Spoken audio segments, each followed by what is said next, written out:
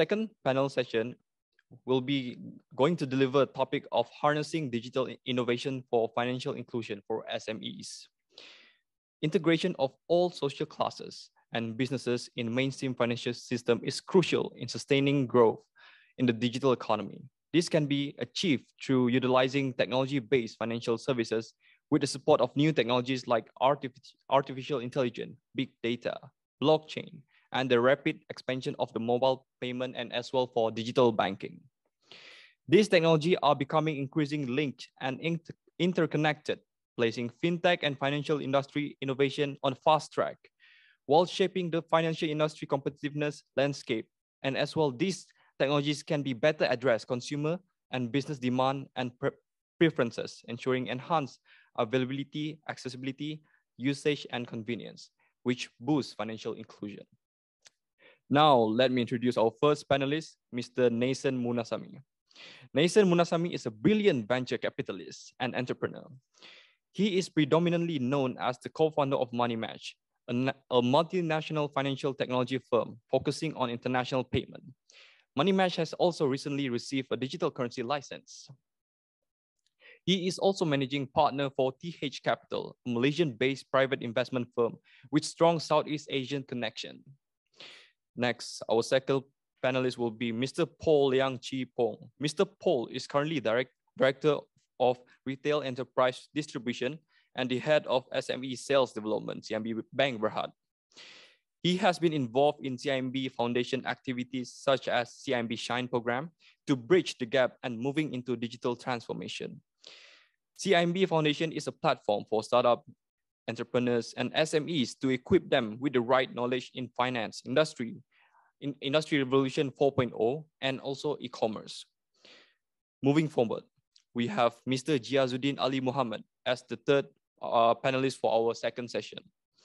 Ghiaz is Senior Policy Manager for Digital Financial Services, DFS, at Alliance for Financial Inclusion, AFI. He leads digital financial services and fintech policy works at AFI, which entails providing peer learning, technical assistance, and advisory services to central banks on leveraging digital finance and fintech to advance financial inclusion. He has more than 14 years of work experience in DFS and financial inclusion advisory services. He worked in various projects with regulator, government institution, banks, mobile network, and also MFIs across the globe. Coming up next, we have Dr. Nurmazilah Dato Mahzan as the final panelist of the second session. Dr. Nurmazilah is an independent non-executive director for BIMB Securities Sdn Berhad. She was formerly the Chief Executive Officer of Malaysian Institution of Accountant, MIA. She is also a certified internal auditor and holds a certified risk management and assurance qualification. She holds a PhD in accounting from University of Birmingham, United Kingdom. Last but not least, I would like to introduce our moderator, Mr. Jonathan Dason. Having a tri-sector experience in the corporate, NGO, and government sectors, Jonathan believes that the digital divides will need to be addressed through a multi-stakeholder approach for us to progress in advanced nation. He is currently an incoming Squashman Scholar, which is one of the most prestigious and competitive international postgraduate awards in the world, which he will be pursuing master at Tsinghua University, China. So welcome everyone to the second panelists and speakers and also our moderator. Please.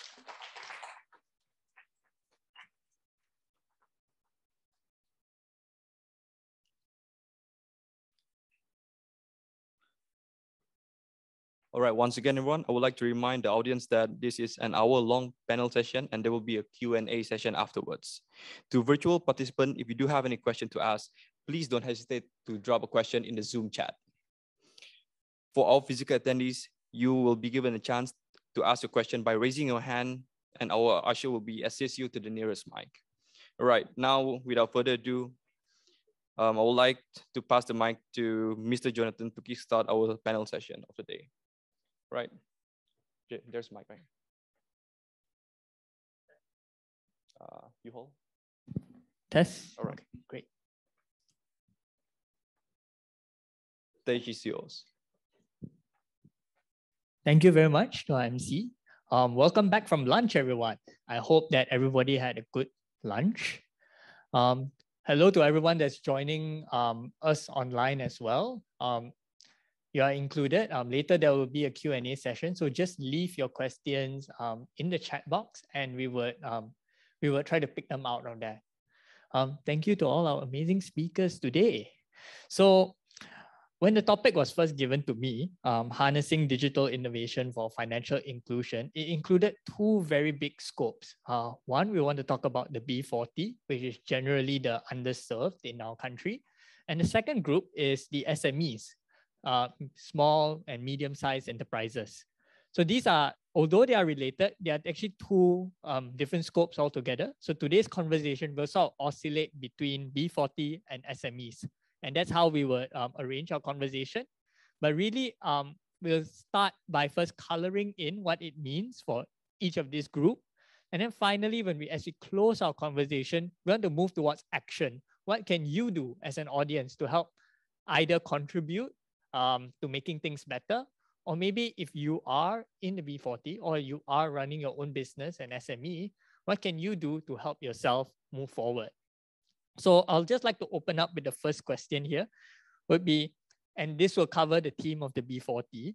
So who are these individuals? How have they been impacted by the wave of digitalization? What are the gaps and who is being left behind? Perhaps we can start with Mr. Ghiaz.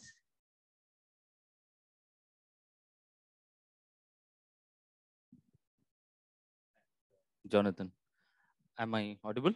Good. Okay, great. Thank you. Thank you so much, Jonathan. And thanks to the organizers for inviting me.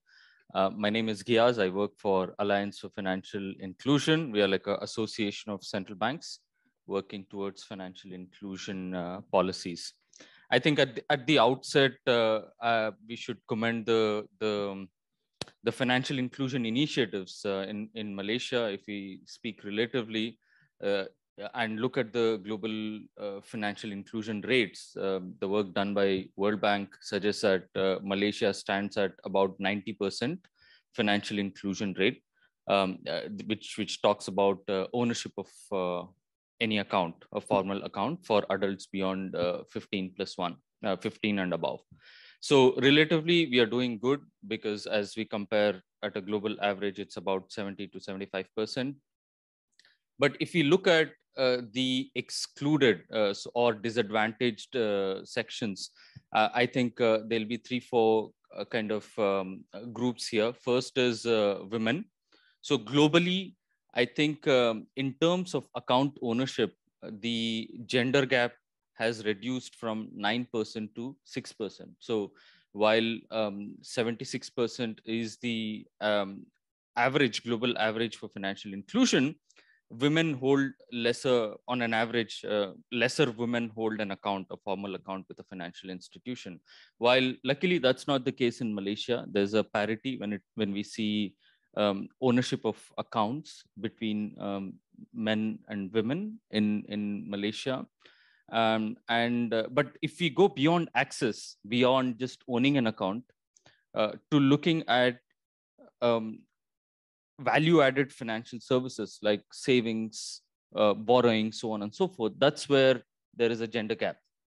So for example, if you look at borrowing, so there is a gender gap of about 8 to 9%. So 8 to 9% lower women who have borrowed from a formal financial institution as compared to men, right? This holds the case even for digital payments, and that's relevant to the discussion that we are having today. Relatively lesser number of women, and the gap is around 7 to 8%, have used digital payments online as compared to men, if you look at the latest data. And beyond women, I think the other disadvantaged groups, again, if you look at our rural poor vis-a-vis the urban poor or the urban population. And the other kind of disadvantaged group is the elderly. And this again pertains to the discussion that we are having on digital, actually. So the usage, the ownership, usage, and familiarity of digital devices is relatively lesser amongst the elderly. So as a result, the financial inclusion rates, digital payment rates are lesser, right? And beyond these, we also kind of look at uh, segments like uh, in terms of income, in terms of labor force participation, in terms of education. So there's a vast difference in terms of account ownership as well as digital payments when we look at adults with no education, primary education, and secondary education. Actually, I think this kind of has a direct effect in terms of per capita income, and then labor force participation, so on and so forth. But it starts with education actually. So these are the various kind of disadvantaged segments, and this seems to be more pronounced when it comes to using digital devices, making digital payments, and accessing value-added financial services through digital channels. So I'll take a pause here. Happy to take any follow-ups or any specific probes that you have, Jonathan. Thank you very much, Mr. Ghia. So we know that the gaps are in gender, urban-rural divide, age, and also level of education. But I'd like to turn your attention to Dr. Noor. Yeah, do you have anything to add, especially from the Malaysian perspective or the work that you have done so far? Right. Thank you. Good afternoon. And I'm really pleased to see all of you. Everyone looks refreshed after the lunch. I think you have a lot more energy to ask questions. We're really looking forward to the questions. So I think throughout my 30 years of career, I've worked with many people at various different backgrounds and as well at different sectors. So I started my career as an auditor. Then I worked as an accountant in a public listed company. Actually, it's a cooperative that turned out to be public listed, KUB Malaysia Berhad, where the shareholders are about 178,000 people. Yeah, so it's really very interesting to see how the cooperative turned into public listed with a different culture that they have to adapt. And then I worked in University Malaya. I really actually at that time would like to reach out to the young. So I worked in UM. Then after that, I worked in Malaysia Institute of Accountant for almost 7 years. And I was very much involved in ASEAN. I do travel a lot to Laos and Vietnam, and I work also with global friends like in Africa. I work with a lot of initiatives to enhance literacy among people. Yeah. So, but this is where I think the points that Ghias brought about education is really, really very important. And when we talk about inclusion, apart from the data that we have, what we call recorded data, even I think in the financial sector, we also have what we call informal banking. So the data that we have is collated from formal banking, but it's a lot of informal banking. So accessibility is very important and usage. So when we talk about women and probably the underserved, they probably have their own way of banking. Yeah. So just to share with you, this gives you a bit of perspective. I spoke to my previous boss, Tan Sri Sama, and we were talking about during the pandemic, the sale of gold, yeah, the jewelry really has gone up. And people are selling gold through Telegram to WhatsApp, and they purchase gold, and they really purchase gold at that time. And that, I like to bring you this story in Kelantan. There's one Pasar Khadijah in Kelantan. So what they did is that in the morning, the traders will go and pawn their gold and get some more money, and they use that to start their trade for that day. At the end of the day, they will go and take back their gold and pay their debt. So this is a very interesting way how the different sector of the economy are financing their business. And it is still there. If you can go and look at the gold prices in Malaysia has also gone up.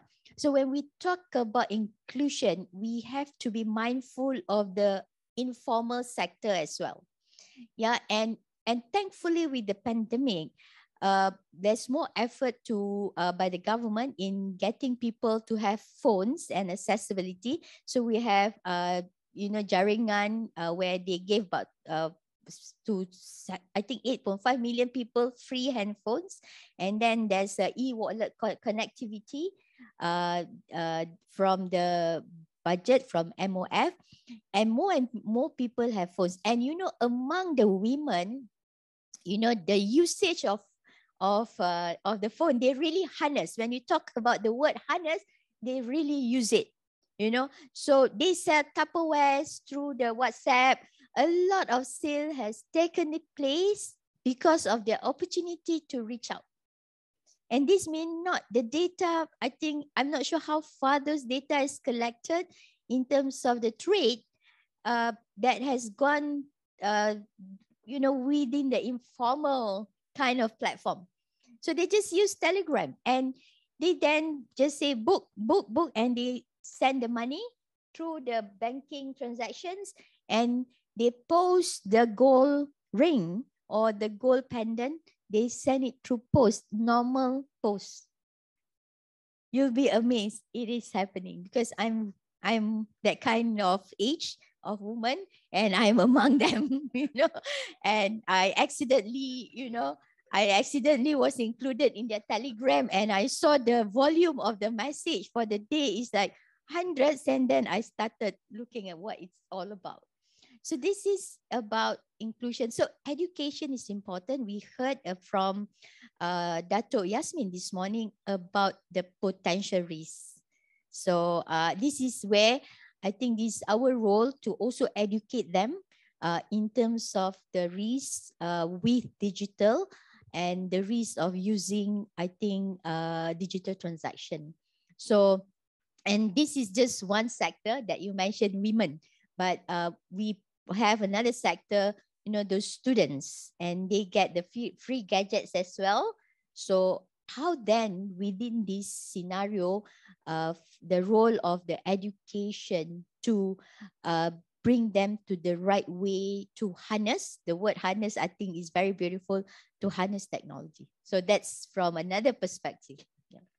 Thank you very much for the insights.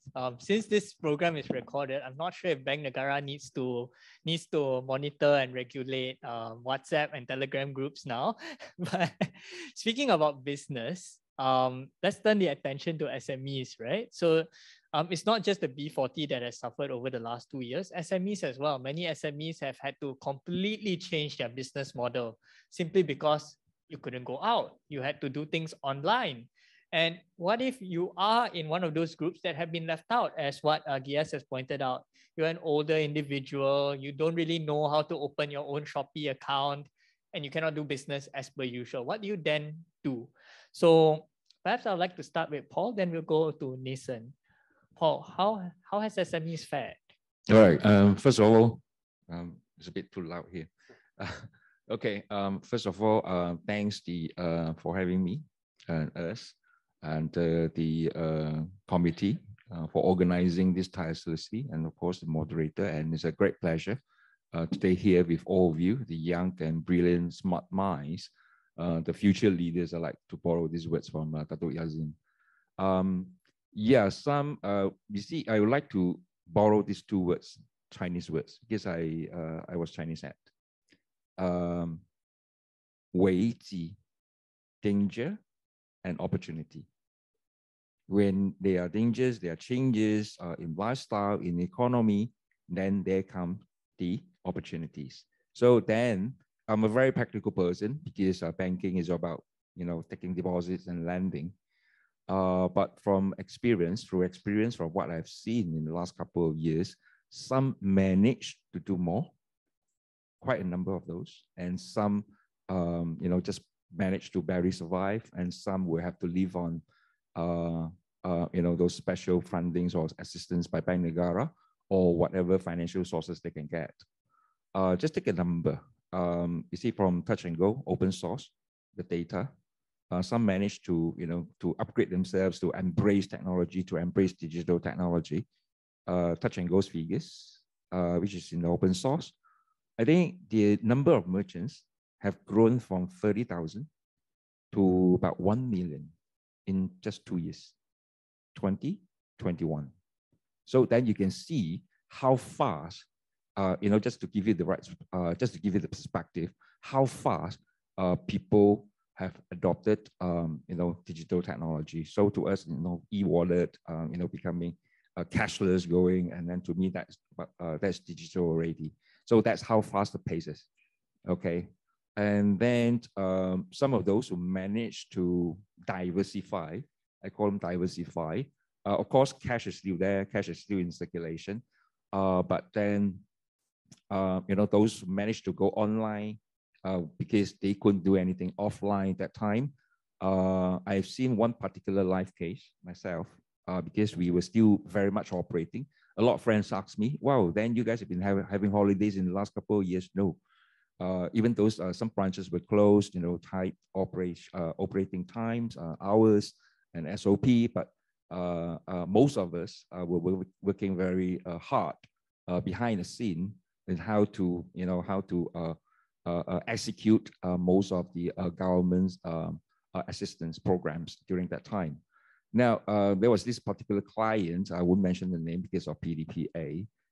They managed to bring their electronic shop online instead of just, the usual traditional way of selling, in a shop, bricks and mortar. And then the turnover, because that time you all couldn't go out, you have to do your own home cooking. And then as a result, you need, you need to keep your aircon running instead of going to the office. So you need to have aircon and things like that. And some aircon broke down and things like that. You need a new TV set, new gadgets and things like that, to adapt yourself to working from home. And then as a result, the business boomed for this particular client. Something like, I saw the audited reports. It was like something like 1 million to 10 million. From 1 million to 10 million in the space of 2 years. And that is like 1,000% growth. Is it, do I get it right? From 1 million to 10 million. So it's like 1,000% growth. Yeah, those is just one of the good examples. And I also have a very unfortunate one. It's got 50 to 70 shops all over the country. And then because of this MCO, then he had to sell off his car. He had to sell off his house, not at a very ideal time. And he suffered quite some losses, but just to keep the outgoings down to survive. And then, but fortunately for him, because of all these, programs by the government, especially whether good or not, that one yet to be seen. But then a lot of liquidity, whether from own sources or from the government, have been pumped into the economy. And as a result, I think in this Raya season this year, he managed to do 160% compared to 2019 before COVID. 160%. So to him, now he told me this quote: everything is back. Everything comes back.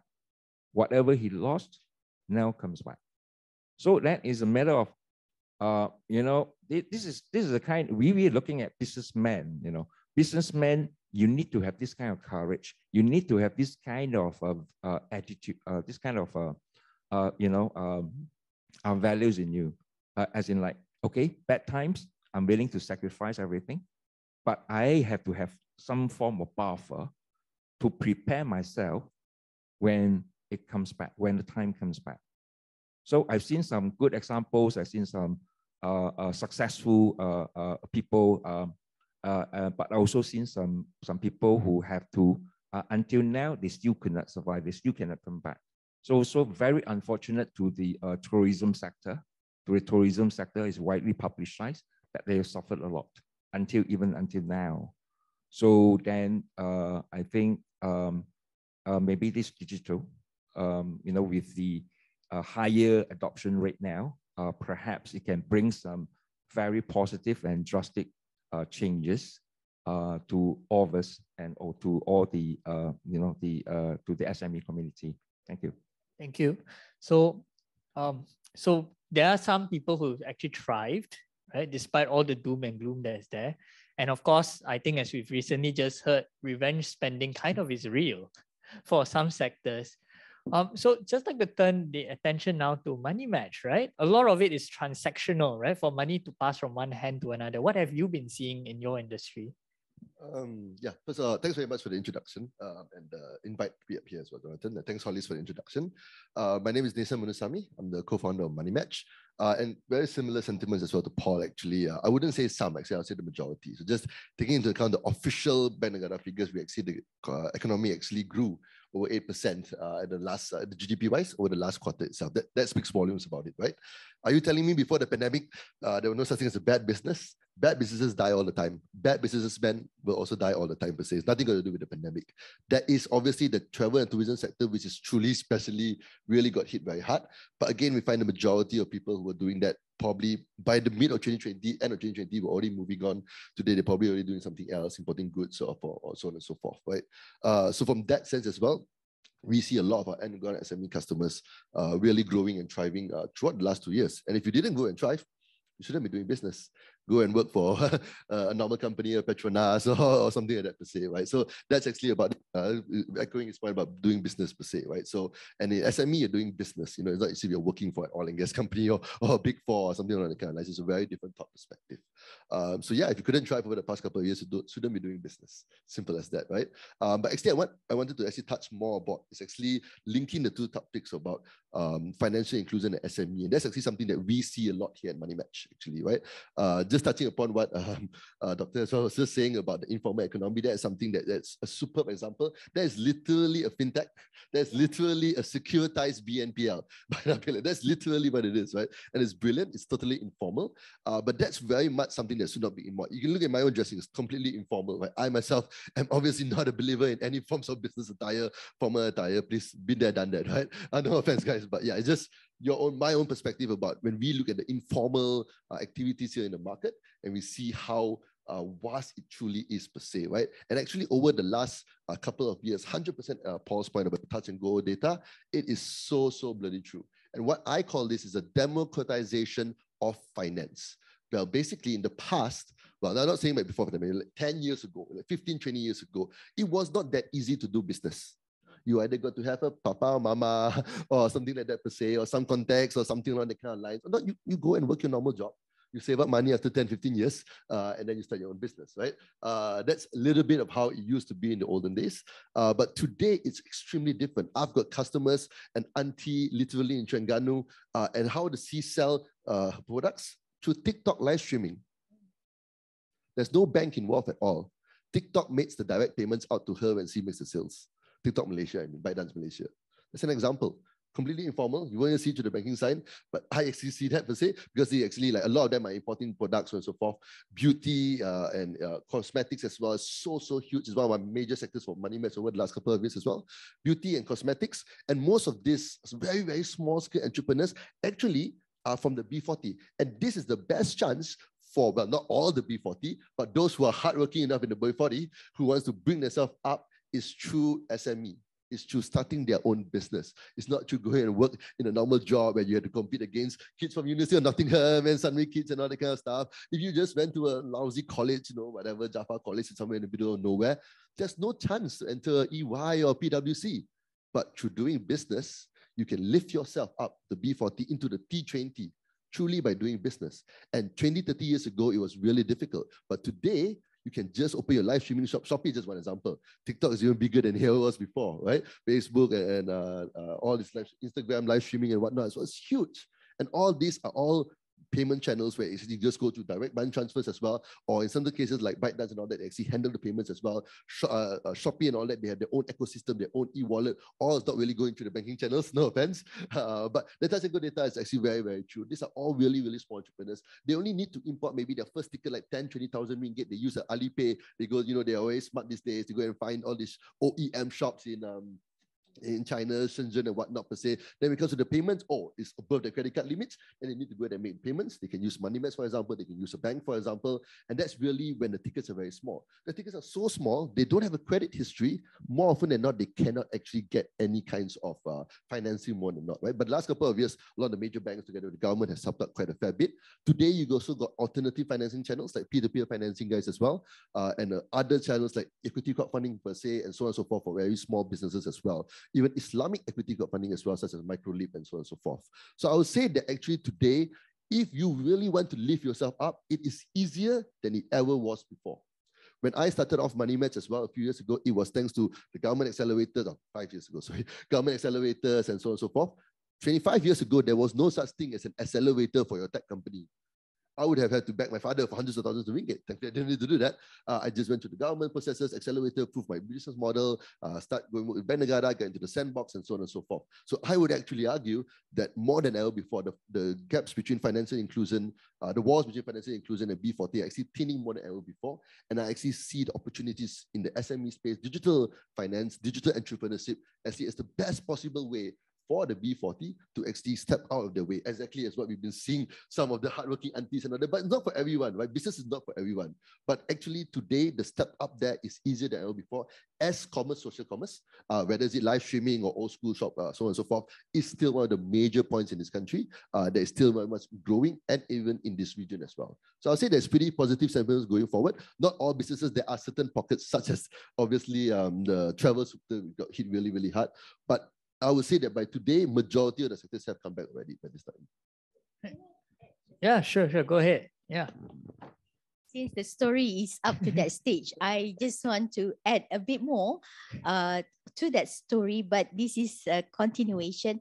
So then with all these opportunities, why is there still those who are underserved or those underprivileged, those who are not included? Why?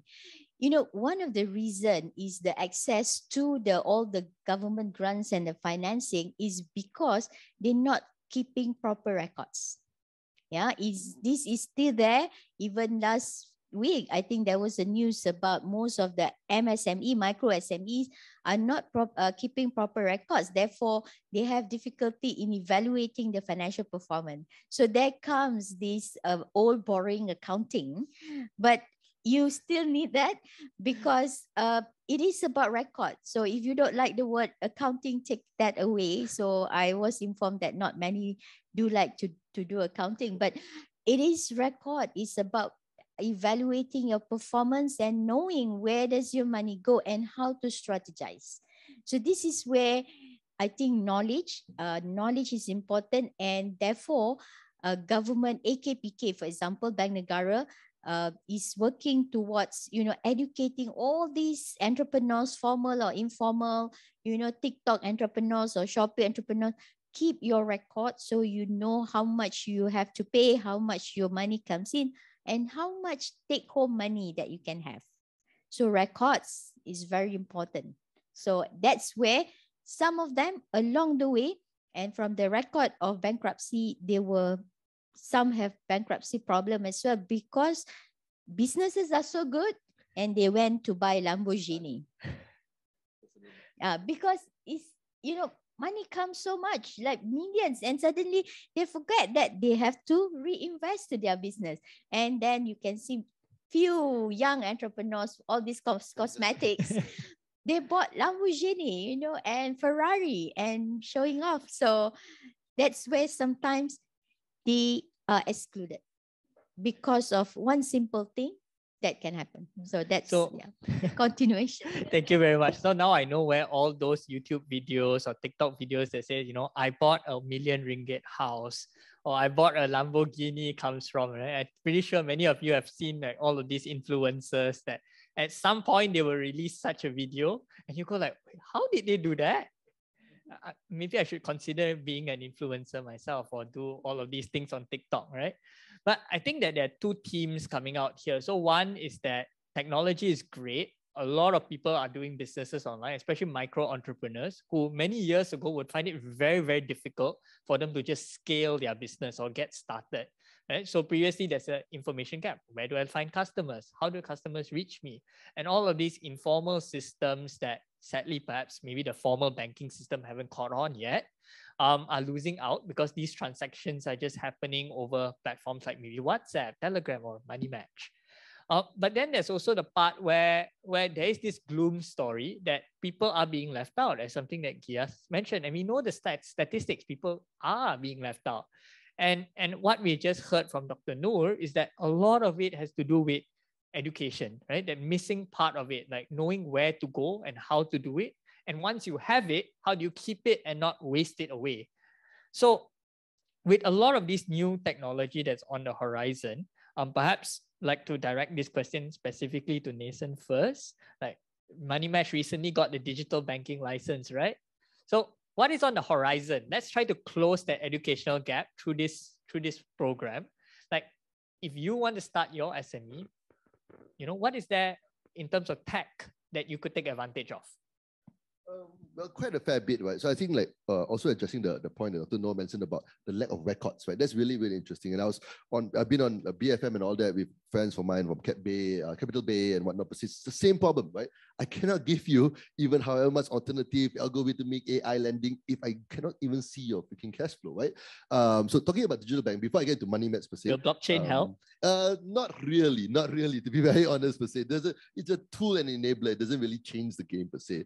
That digital banking potentially to certain aspects will change the game. Before I talk about Money Match, I talk about Shopee, my semi-enemy, not really enemy, partner friend per se. Because Shopee actually now, if you choose to be an entrepreneur and you only open on Shopee, you don't open on Lazada, you don't open on TikTok, actually Shopee has all your records. And with the bank now, Shopee 1 year from now will start offering the SME lending, which is part and parcel of this entire ecosystem per se, right? Two of us are actually Islamic out of the 5. So Aeon and ourselves, Money Match also will be doing more on the Islamic side of things per se.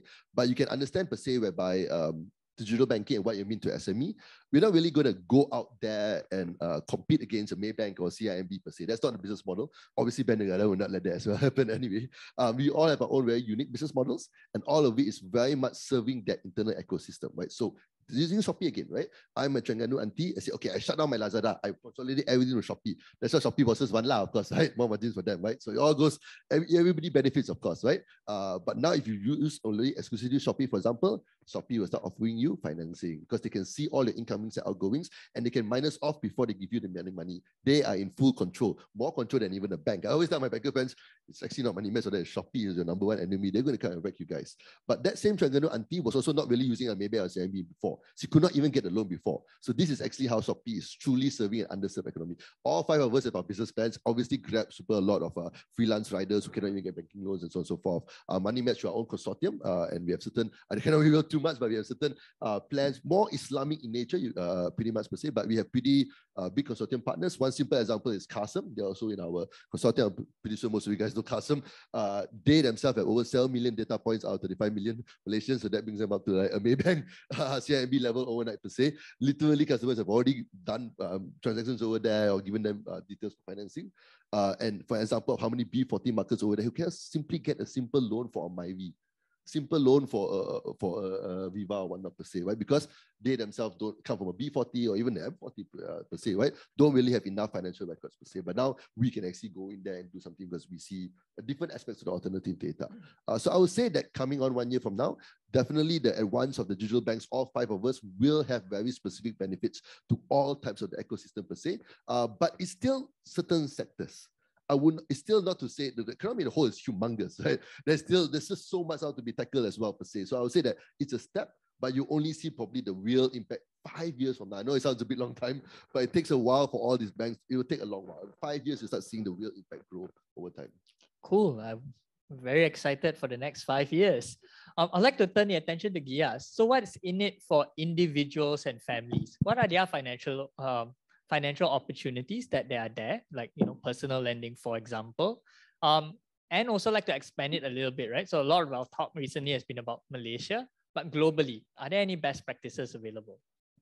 Yeah, in terms of looking at it from an individual perspective, I think and the technologies out there. I think access still remains a problem, although at a global level, we have account ownership of about 76%. Close to 1 billion people, adults, still lack access to a formal digital transaction account. So there's a lot out there. So a basic payments instrument or a mechanism is a window or like a rail towards broader value-added financial services. So we are seeing a lot of innovations on that front. In Malaysia also we see, and Mr. Paul also mentioned about the digital payments, specifically QR-based payments happening. But at the back end, the regulators are also playing a big role in creating retail payment systems, instant and fast retail payment systems to facilitate interoperable retail payments. So anyone with a Maybank account or a wallet is able to transfer or receive funds from any other wallet. Or so although the front end looks fancy, there's a lot of work that goes at the back end, right? So regulators, private sector players are working towards making the payment systems efficient, not only domestically, but also cross-border, right? So that's where fintechs like Money Match are also playing a big role, but also you see BNM, for example, talking to Singapore, Thailand, and other countries in the region to connect their retail payment systems so that the cross-border payments for individuals as well as small businesses becomes efficient, convenient, and at a lower cost, actually. So that's at payment level, right? But beyond payments, we also talked about, borrowing, for example, right? So, alternate data-based lending for individuals, gold-based loans. So again, gold-based savings also, reverse savings. This has become a very important use case, especially within Asia. I mean, as Asians, gold is an important asset for us, not only financially, but also from a cultural standpoint, right? So there are many fintechs offering dematerialized gold saving services. So you invest as small as 5-10 ringgits a week, and then you accumulate, and then 1 year, 2 years down the line, if you want to buy a physical form of that gold, you can do that, or you can sell it in the open market for getting money, actually. So these kind of services are offering. More sophisticated services are also coming. So for example, if you want to invest in mutual funds, if you want to invest in securities, right? A large factor, if you look at, if you look at how the equities have fared in Asian markets, many of the Asian markets as compared to a US or a European market, the performance has been bad, but relatively better than the developed countries. One reason for that is the domestic retail investments have boosted, and the foreign institutional investors going away have been replaced by a more resilient domestic retail investment ecosystem, actually, right? So that's netting out, and it's largely thanks to the innovations that we are seeing in this sector lately. So that's really cool on the gold part, because two things. I think I remember reading at one point when South Korea during 1997, they were in financial trouble. Like, people actually gave their gold that they kept in the house to the government to help repay the debts that were there. And I think in Malaysia, we want to do something similar as well, but probably we didn't use gold. The other part of it was that I guess I don't have to keep gold under my bed. I can just buy a small part of it via a fintech firm and then cash it out later on. But with all this talk about individual financing, right? And financing for micro entrepreneurs who may not actually have much business experience, right? There's this part where regulation may need to come in, right? There's this talk about predatory lending, buy now, pay later. How should this come in the picture, right? So that we can, as much as the benefits we want to reap and harness, how do we prevent or minimize the downsides? I'll open it up for anyone. Yeah, actually, especially lately, you can see that there are many risks out there, especially to people on the street who may not realize what they got themselves into. There are many. First, for example, on the offer, especially if you talk about say B40 or the sections which are probably not very educated, for example, there's a lot of probably people who get these you know, the cabutan bertuah, like you can be entitled to free gifts and all that. Lottery, right? Yeah, and they send it to your phone, not sometimes using WhatsApp, but the normal messages. You are entitled to free gift, and you just need to click this link, and that goes to everyone. And at the end, you know, they are involved in scam, and some because of that channel, through the telephone, through digital platform, they are actually you know, they're being induced to surrender their bank account, and their bank accounts are being used as mules account, yeah, for money laundering. That is more, I think, risky. That's scary. And sometimes they're also duped to buy things that they don't want to, especially all these special offers and all that. Even Shopee, you get all the Shopee vouchers through your WhatsApp. Okay, and you know, you still have RM1 voucher, but you end up using that RM1 purchasing something that is 200. Yeah, so that RM1 means nothing. So this is where this financial literacy and discipline and education is very important. And now that we are grappling with the costs, the price of goods have been increasing, it's also about harnessing. That goes back to the word harness. Harness means you utilize what you have to make it good.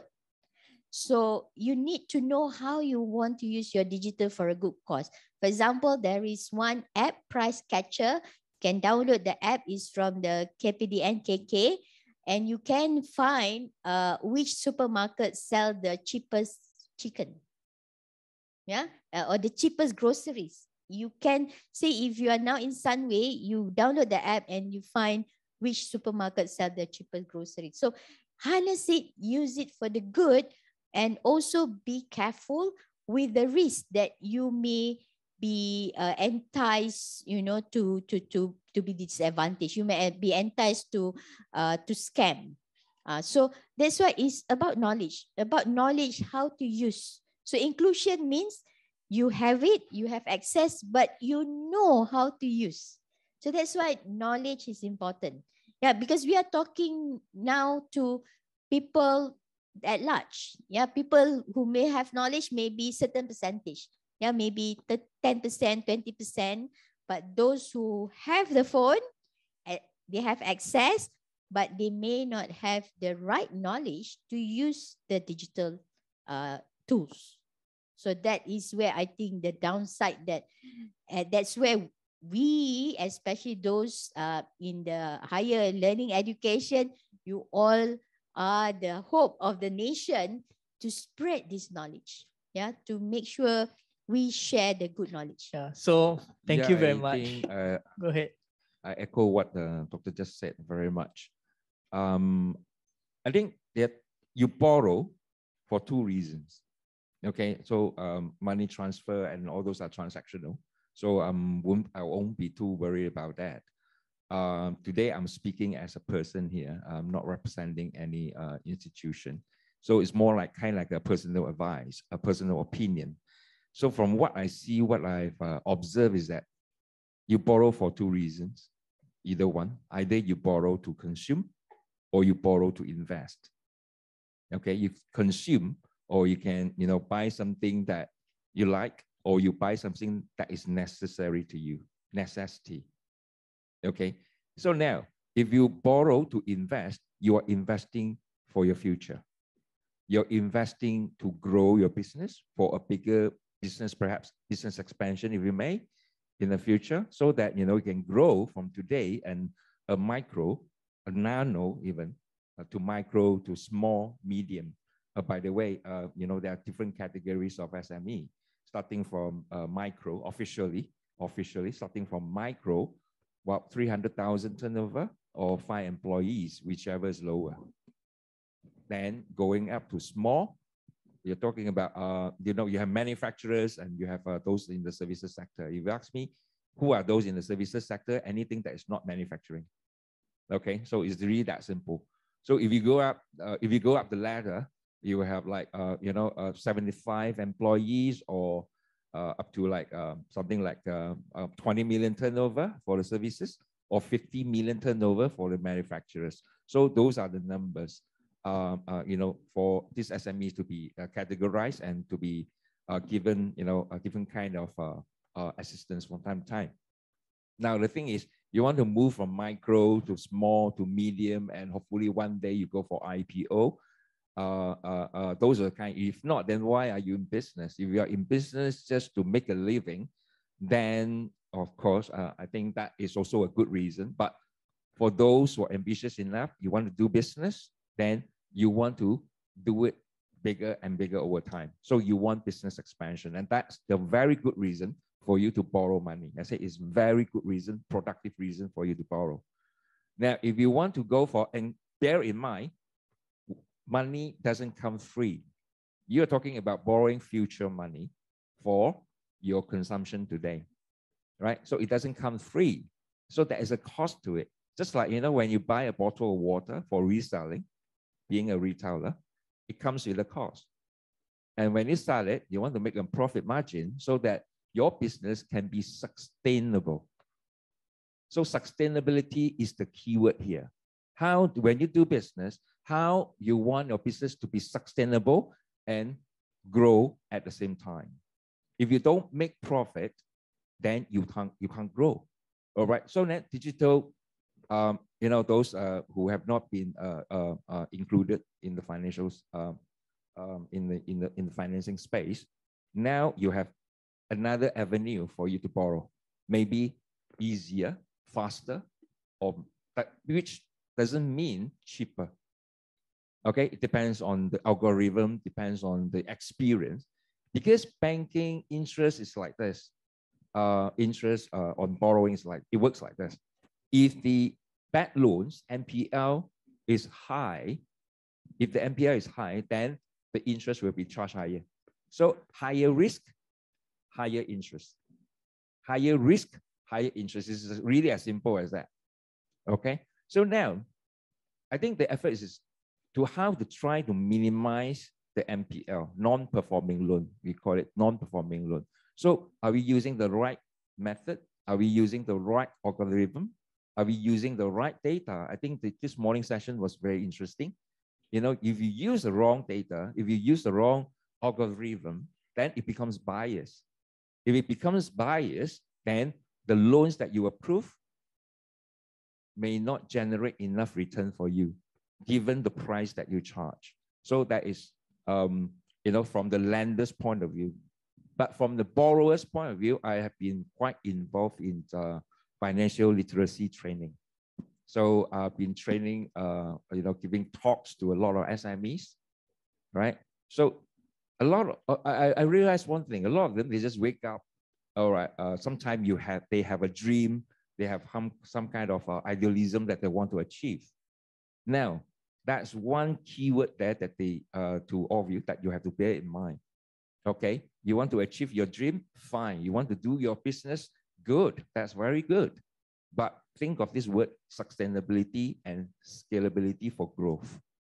All right, so you have to know how to monetize from what you do, how to generate profit for your business.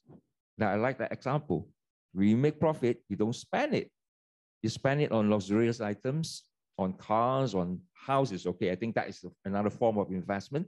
Car, sometimes maybe you need to drive a big car, a fanciful car, in order to meet your clients, so that that will add to your credibility, because they can't see your bank statements. You can rent the car now, though. Yeah, they can't see your bank statements, they can't see your bank records, but they can see your car.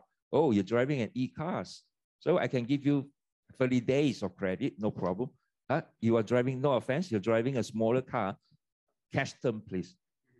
You know, that kind of things happen in the real world.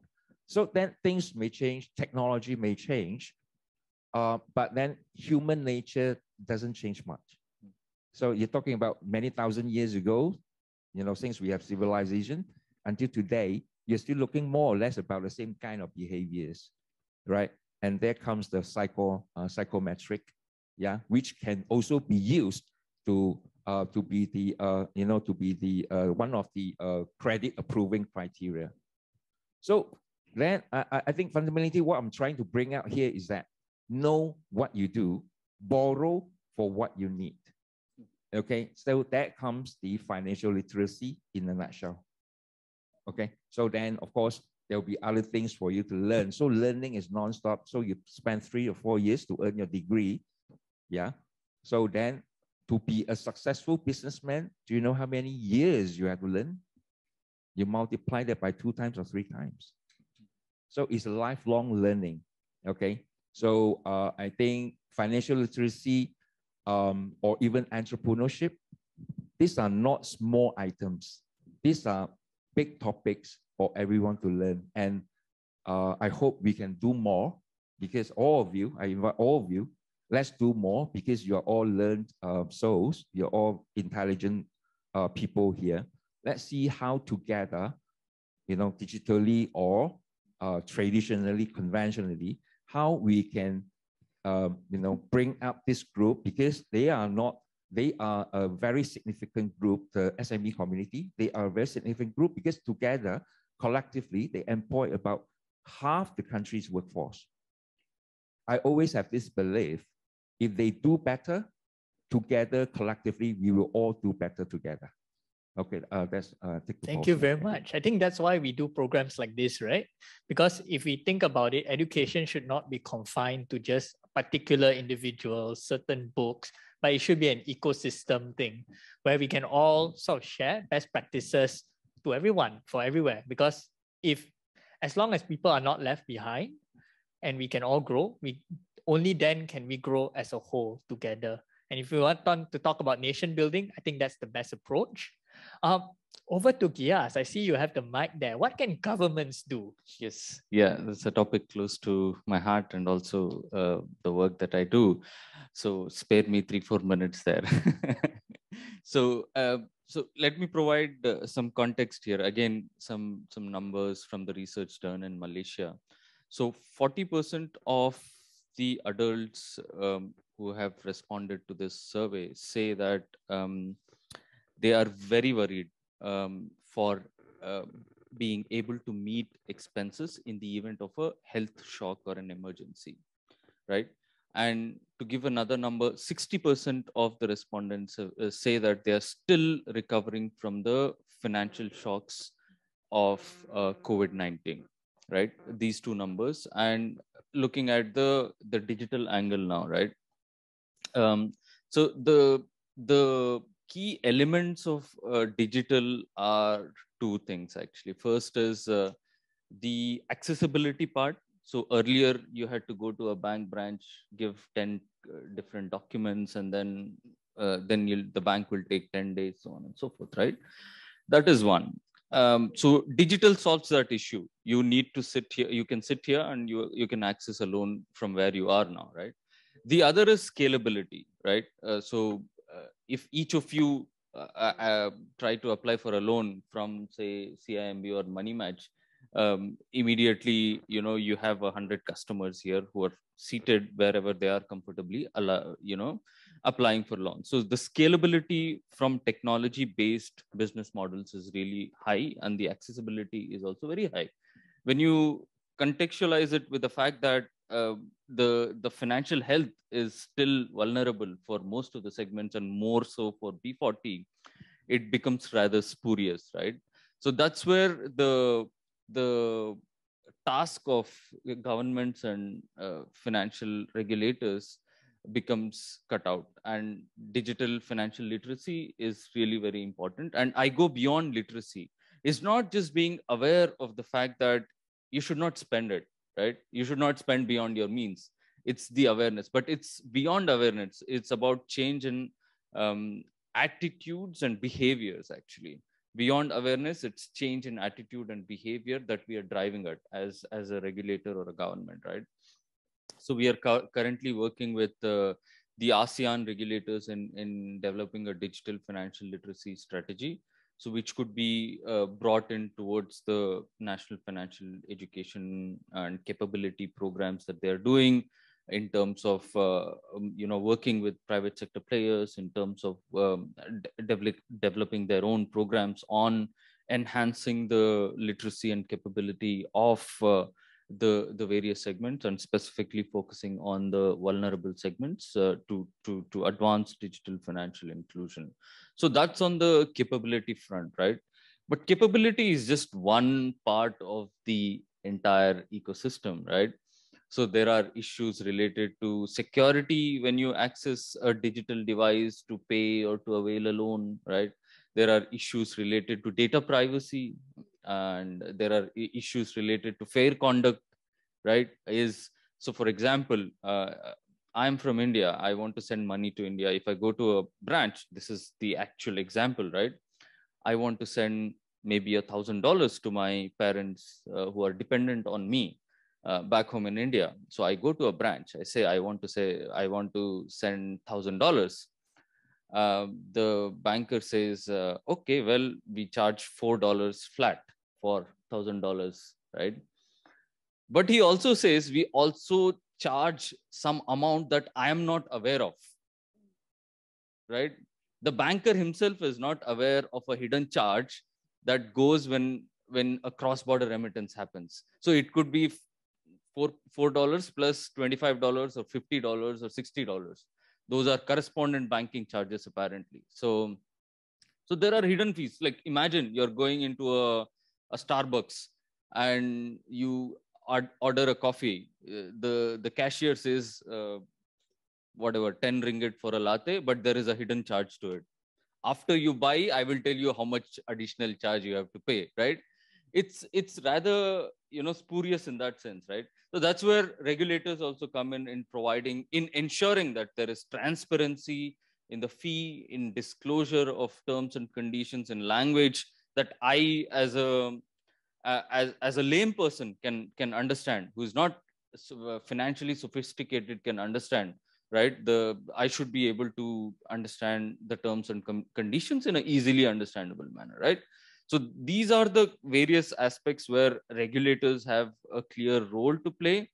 And we see B&M regulators within the region are acting both on the literacy capability side, but also on the consumer protection side by issuing regulations on consumer protection with specific relevance to digital financial services, and also on digital lending, BNPL, so on and so forth, actually. Thank you very much. So I think there's two sides to it, right? One is personal discipline, what you can do yourself, for yourself, your family, or your business. And the other part is where governments come in to say that, as individuals, I think we had a conversation with one of you just now that human beings are lazy. We don't want to analyze every single thing that we do. That's why we trust brands. That's why we trust institutions. And institutions, therefore, have a certain sense of responsibility. They need to have that responsibility to do it right, to ensure that information is accurate and people don't get cheated along the way. I guess that's why governments come in, right?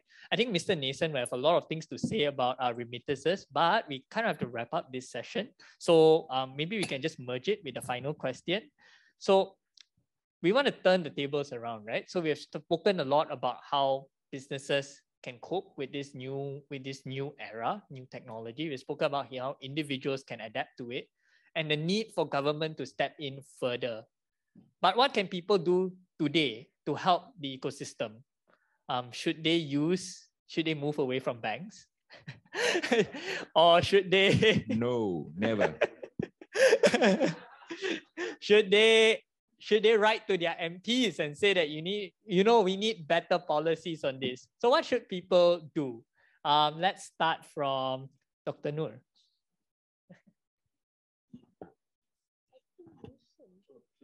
He has not spoken for the last round. Sure. Okay, I get started first. First and foremost, please do try out Money Match. We don't have any hidden charges. It's one of the underlying fundamentals of my company. I know certain airlines, right, where you buy the tickets cheap, but later you have to pay for a lot of other stuff. Let's not mention the name of that capital airline, but please do try out Money Match. Our entire business proposition is made upon absorbing in every single bit of intermediary charges, so you will never get the other side charge. And we do use a blockchain network to fight against the intermediary bank charges, to be clear on that part. But I won't talk too much about that part. Please do download the app and try it out yourself. I think by getting into like what you guys can do right now, and I touched a little bit about the regulation part as well, is that you'll be actually quite surprised to find out that Malaysia, together with Singapore, of course, are probably some of the most advanced countries in ASEAN region with very pro financial policies and regulatory policies that allow for innovation in the financial sector. This is clearly evident through the Bank Negara Fintech Sandbox, also through the Securities Commission on multiple new types of licenses that makes it very easy to get in.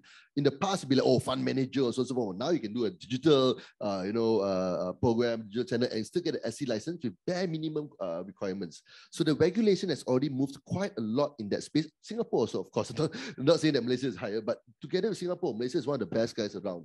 There's another case about enforcement. I won't go into it. Enforcement is a bit of an issue, or the scams and all that. That's a different conversation for a different day per se. But what I'll get into is like what everybody can do over here. I wouldn't advise everybody to start your own startup. More often than not, no offense, but for fresh graduates, it's a little bit more difficult to get your funding and get to the trust and so on and so forth. I myself only started my own startup after like 10 years of working experience for your guide.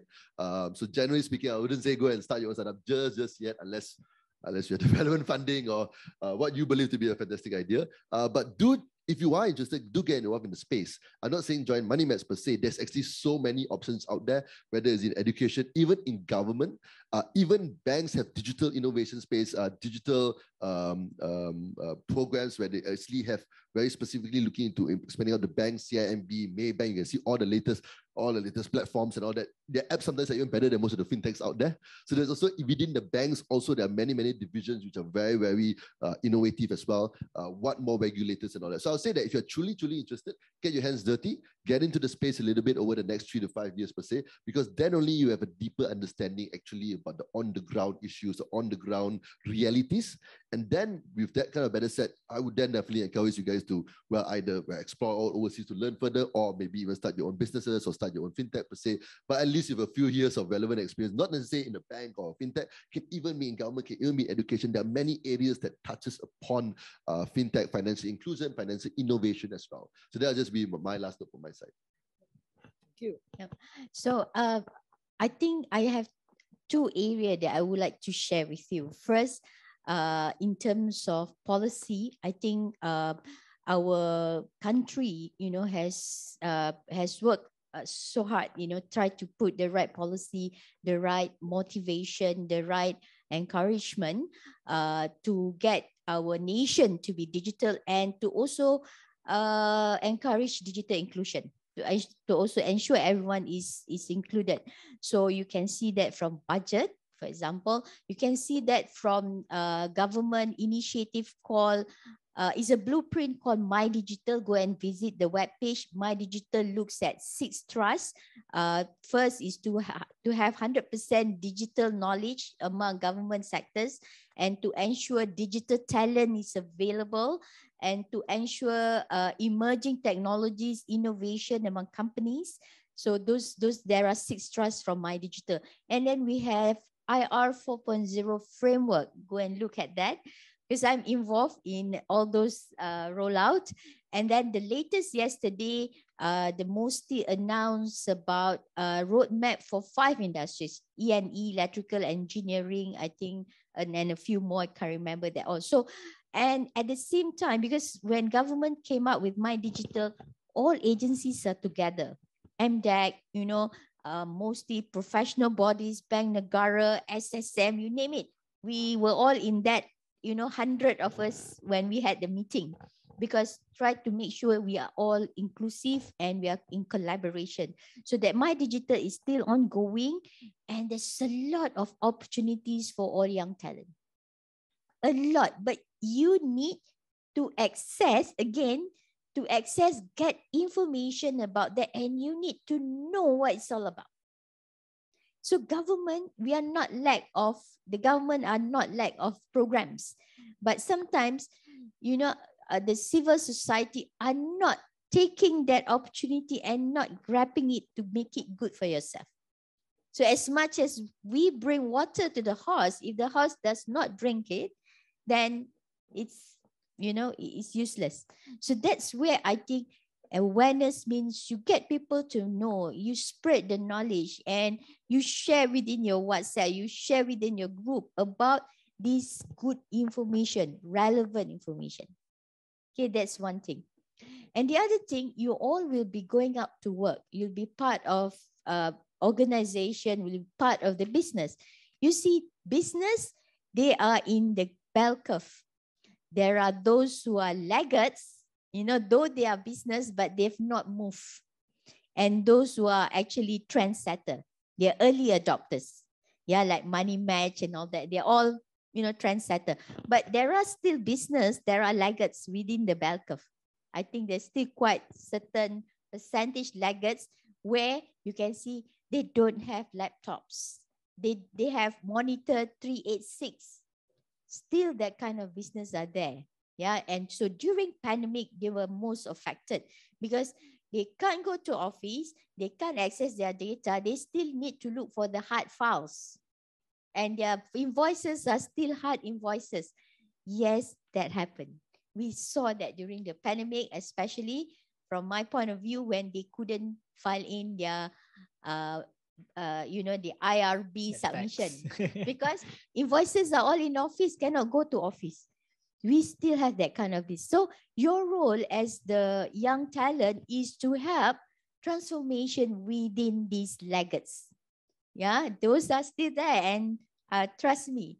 So that's your role as well. So I think two angle is when you work, play that role to transform, and also to disseminate the information about all the government initiatives.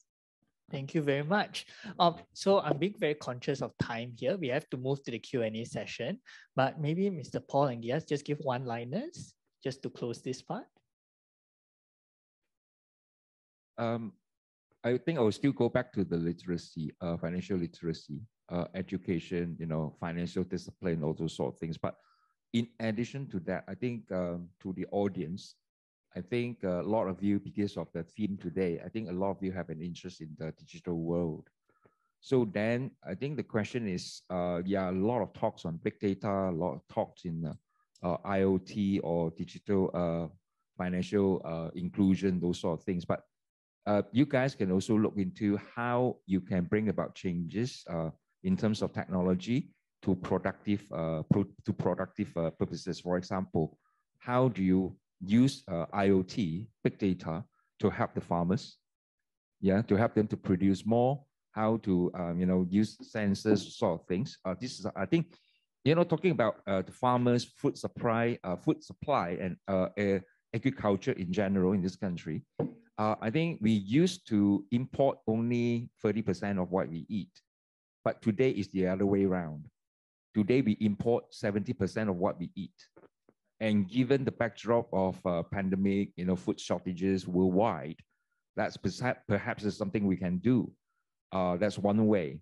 And I like this sustainability very much. The moment I walked into the university this morning, all the 17 goals, have been there in a very big way. All the sustainability development goals by United Nations, those are your opportunities. How do you make changes to the world while having a career or having a business of your own?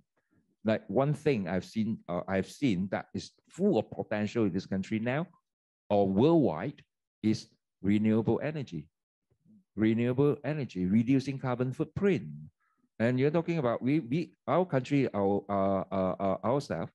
We're talking about if my memory serves me well, we are aspiring to generate like 18,000 megawatts of electricity coming from renewable energy sources, especially solar power, in another 10 years or so, if I remember it correctly. Yeah, but then today we are only at a fraction, about 8% only. So there's still a lot of room to grow. So we talk about digital financial inclusion. Let's not forget about other, how to use that productivity. Thank you. Thanks. I'll be very brief. So I think digital is going to be inevitable. So whatever you do, you may work for a private sector company, you may work for a government or a regulator. I think three things to keep in mind as you pursue your professional endeavors is be responsible, be fair, and be inclusive. So these three things cut across irrespective of your professional endeavors, I guess. Thank you. Thank you very much. So are there any questions coming from the floor? Perhaps you could raise your hands and we will pick a few. There are also questions from the audience attending online as well. So I'll just scroll through and pick them out. But let's take questions from the floor first. Anyone?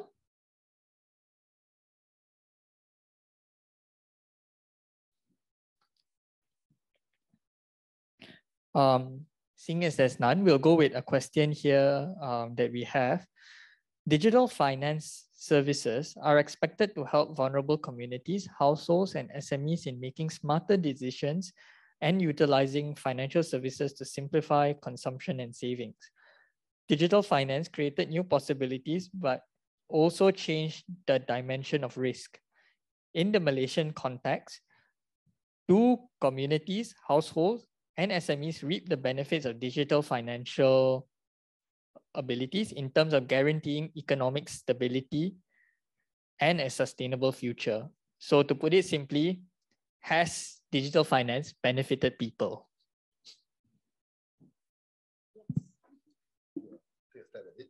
I would like to think so. No, I wouldn't be up here, right? So I would like to think that, we've done about almost like 4 or 5 billion ringgit worth of flows to our books. And every cent that's gone through our books basically is a cent saved compared to the banks, no offense. But generally speaking, I think that all of us fintechs out there, e-wallets and out there, e-wallets are more larger perspective, I guess.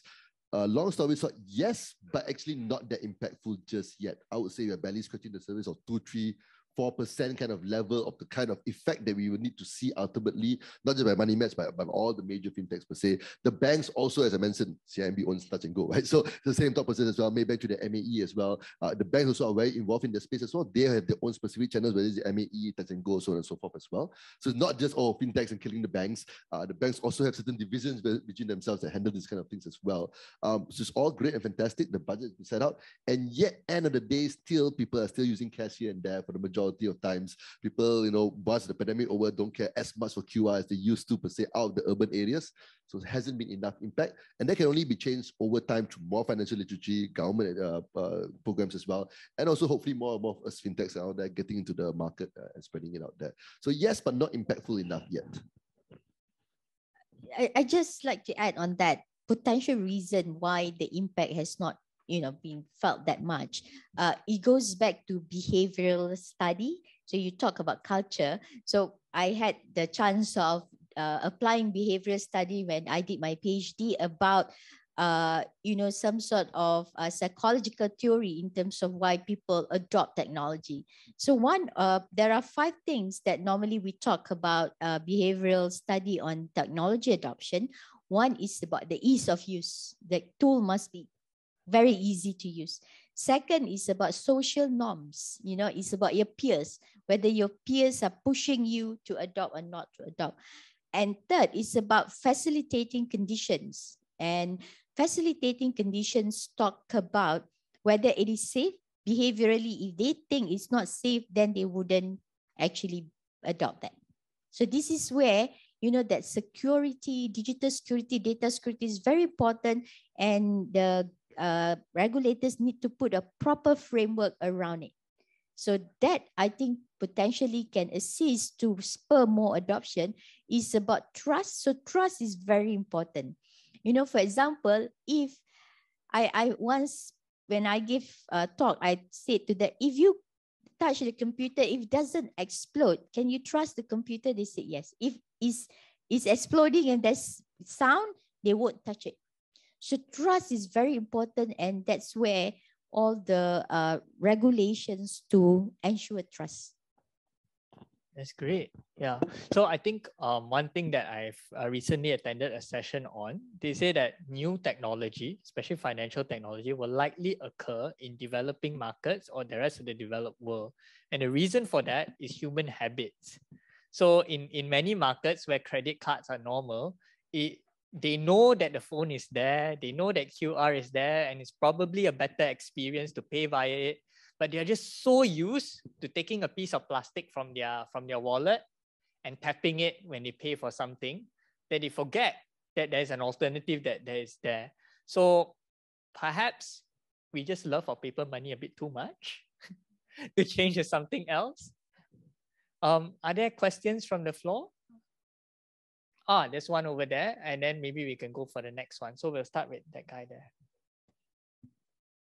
So I think my question will be quite simple. So like now financing become more digital and more social, like more people have access to it.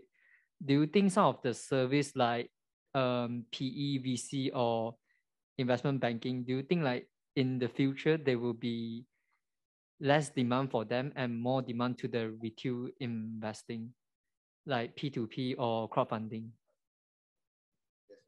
I think I know who. I guess I've answered that since I'm the co-founder of Pitching Equity Crowdfunding. But yeah, hopefully so. I'm actually the chief founding operating officer for Pitching Equity Crowdfunding as well back then in the day. So very, very big believer in equity crowdfunding as well to digitalize and democratize the way that people do finance. So long story short, yes and no. I don't think we will see PE and VC is really quite different, I would say, in terms of the world that they look into, say. And even in terms of like PE per se, they still look into like PE can take over fintechs and like bring up from next markets and all that. So it's still private equity and venture capital is still very much by itself.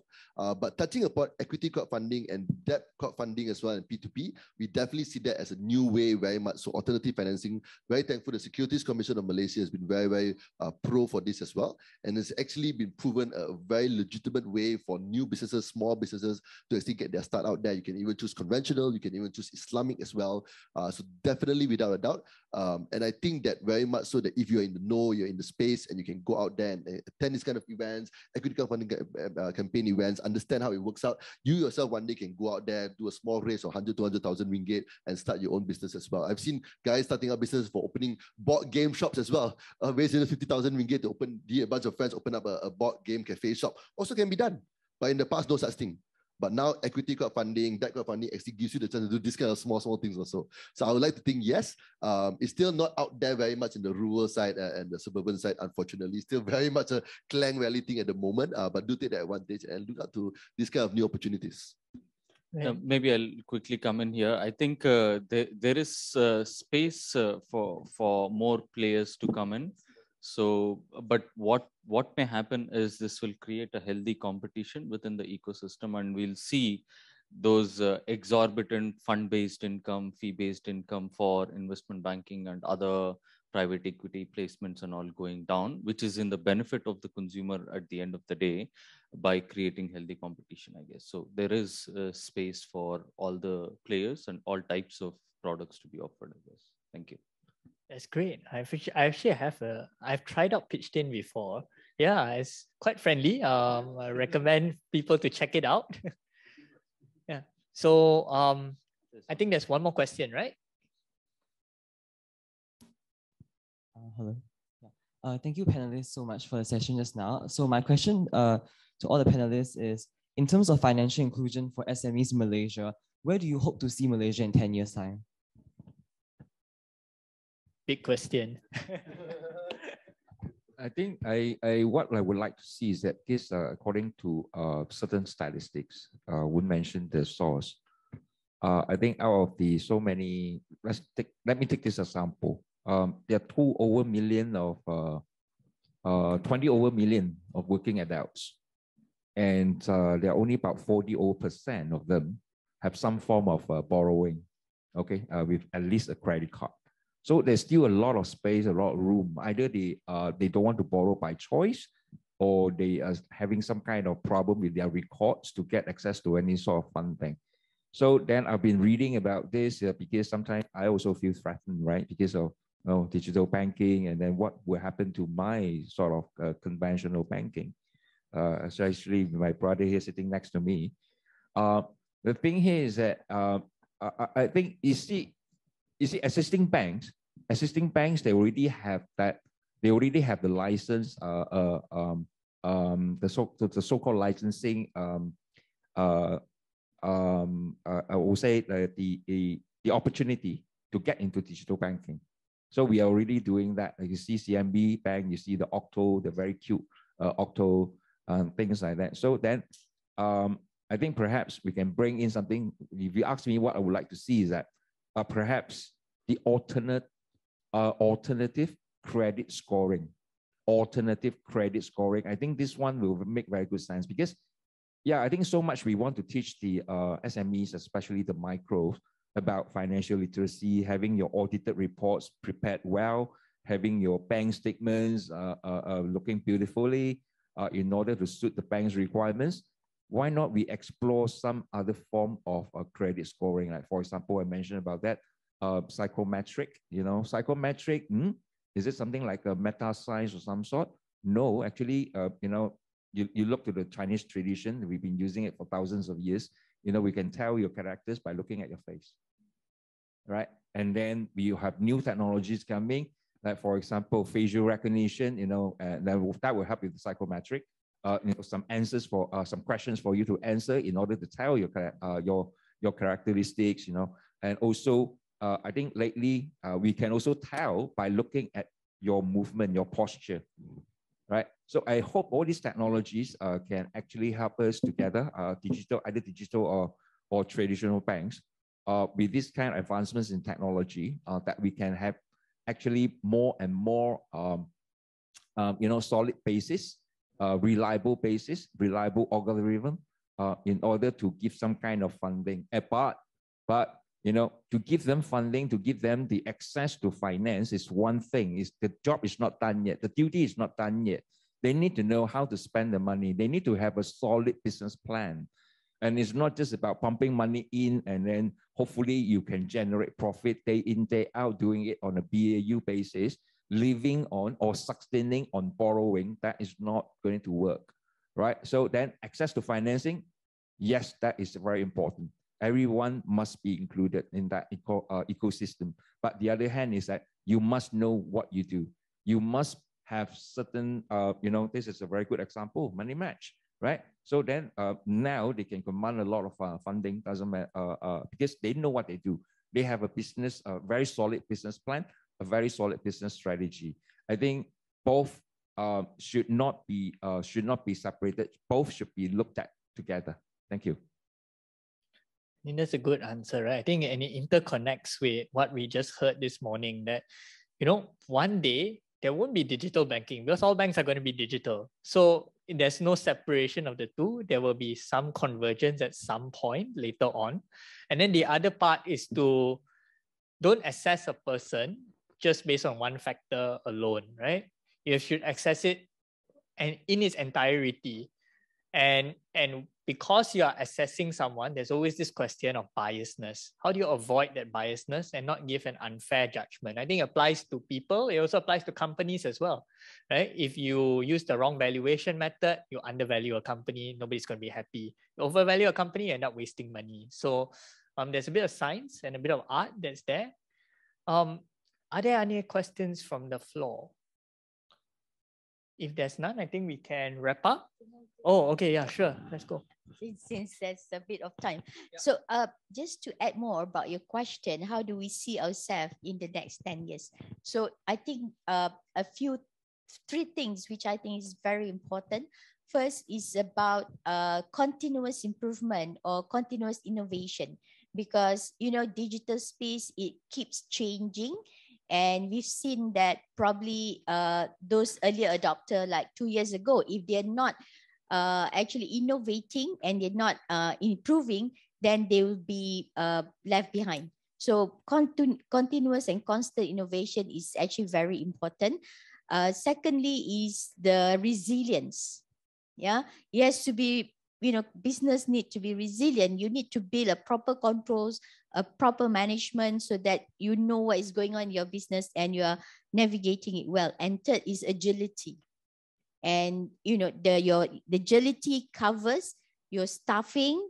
The staff has to continuously learn, and you have to be agile. Whatever new things that your competitors are coming out, you know how to handle that. So agility is very important. So I think these are the three things that's important for the current business and new business that's coming to chart themselves for the next 10 years. That's great. So perhaps Can I just add a little bit more? let's go on. Yeah. Yeah. So at my office, so we are brainstorming. We have been brainstorming on to develop a program to train the SMEs. So then, yeah, you give them financing. You were talking about financing, right? And then what about international, regional, or national policies? Like, for example, RCEP, Regional Comprehensive Economic Partnership. What that will bring us? Competition, opportunities, threats. Okay, what do we have? Should we just wait and see? No, immediate action has to be taken, because under this RCEP, this Regional Economic Partnership among 15 countries, where you'll be seeing something like a Eurozone, where goods and people will be free to move around, right? So then, as a businessman, what do you need to do now? What do you need to prepare yourself now? You can, because bearing in mind, free movement, meaning to say, you can go out, people can also come into our country. So the competition is going to be tough. So then what do you need to do now?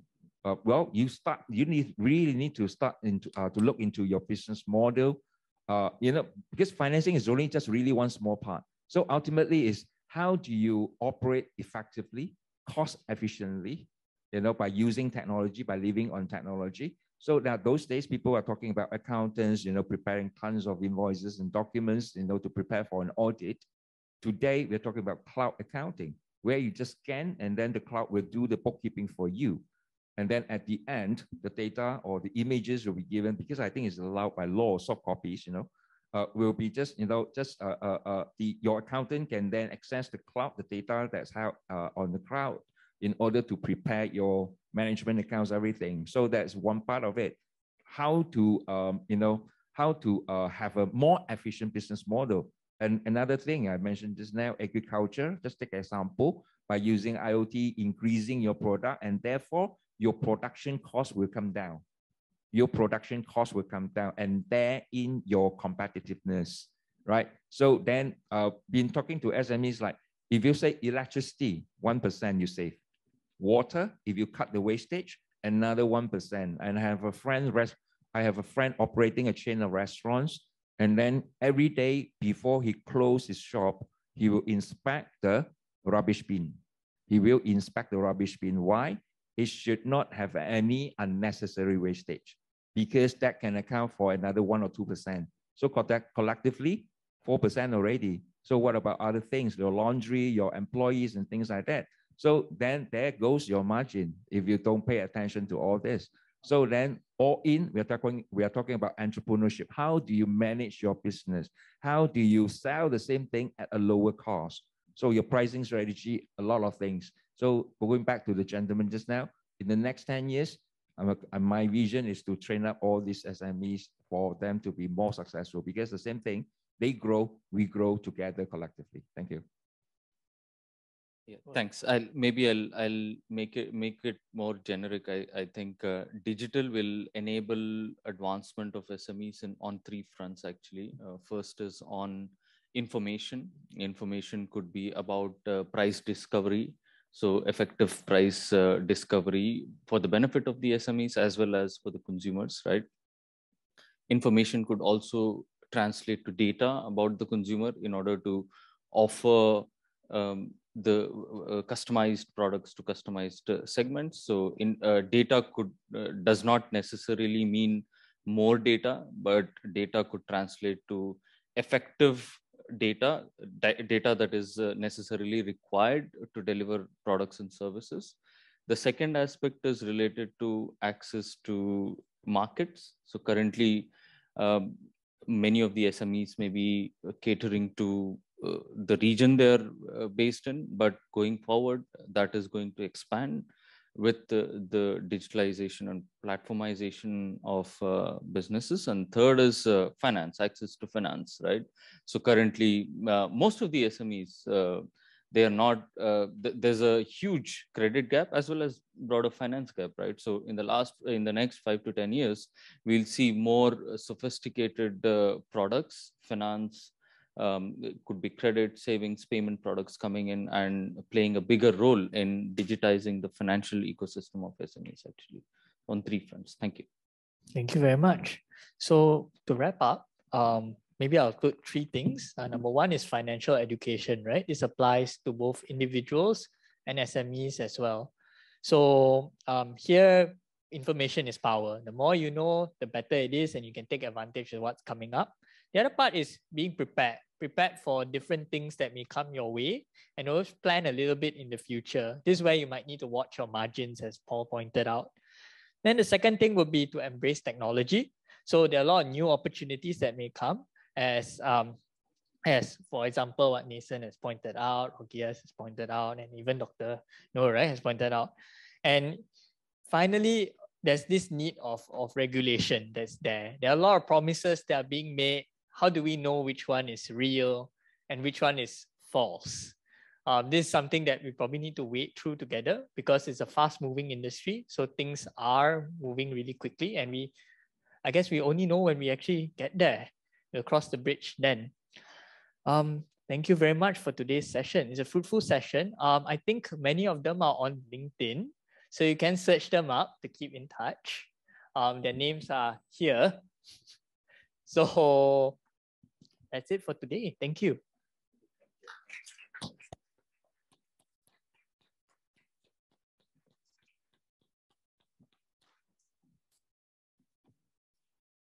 Thank you, Mr. Jonathan, and our panelists for the eye-opening session. So please remain on stage as we award the certificate of appreciation and the photo session as well. Let's invite our Deputy Organizing Chairperson, Dinesh, to deliver a certificate to all of our speakers on stage as a token of appreciation. Our first panelist, Dr. Nurmazilah.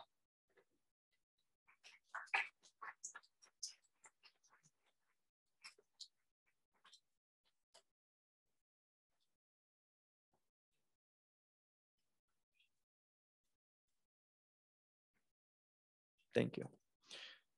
Our second panelist will be Mr. Naysan.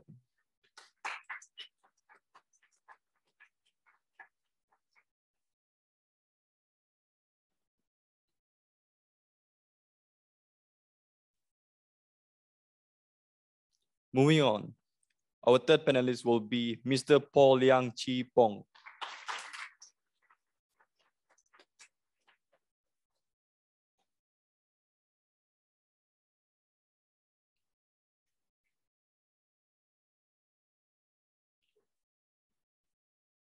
Next panelist will be Mr. Ghiyazuddin.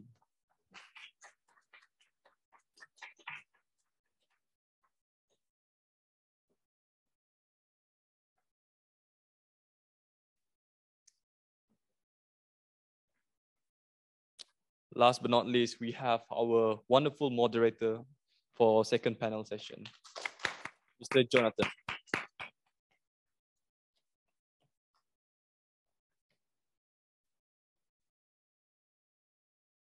All right, thank you everyone. So let's stand up in front there, have a photo session, all right?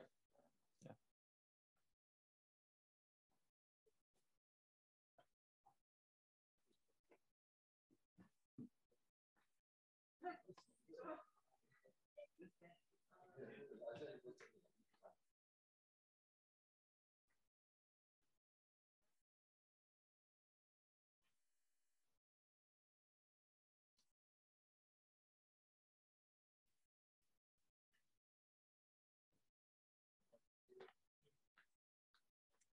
Thank you to all of our second panel session and all of the speakers and moderator. Please have a seat.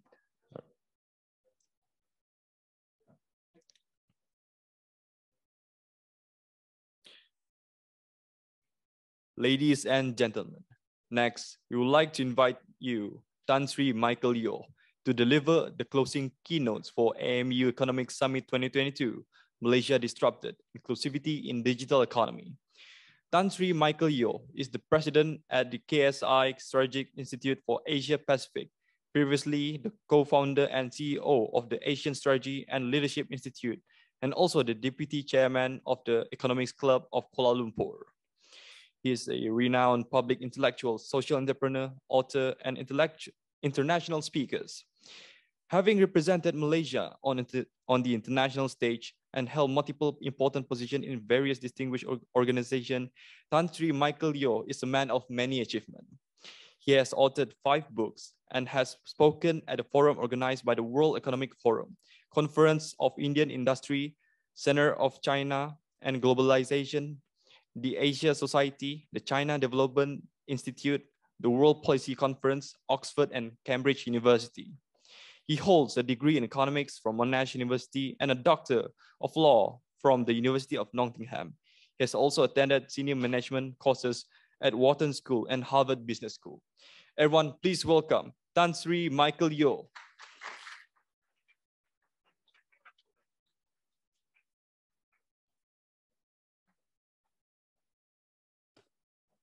Very good afternoon to all of you. Thank you for that introduction.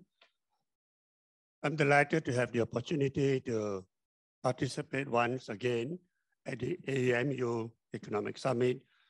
If I remember correctly, I spoke at your first AMEU Economics Summit. That must be like 6-7 years ago or even longer. I can't quite remember. So it's delighted to be back here again to share some thoughts with all of you. You had a very interesting panel just now. I had the opportunity of sitting in to hear some of the views and the suggestions shared. So I would not be long in my closing remarks, just to highlight some key strategic issues that perhaps the country needs to look at in making the digital journey ahead of us.